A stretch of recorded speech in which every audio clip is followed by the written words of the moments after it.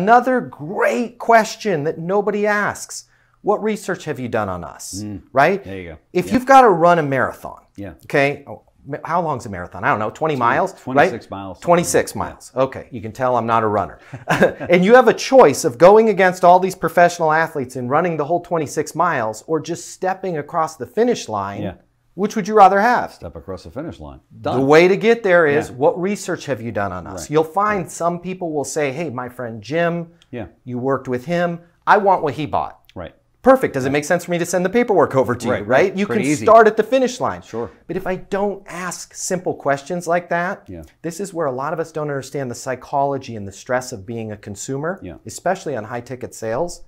You will answer whatever question I ask you, right? So if I start with what's your budget, you're going to answer that. That's right. If I start with what research have you done on us, I know exactly what I want. I've been here 4 times. Right. You worked with my brother-in-law. Sure. You're going to tell me where I need to start. Right, right.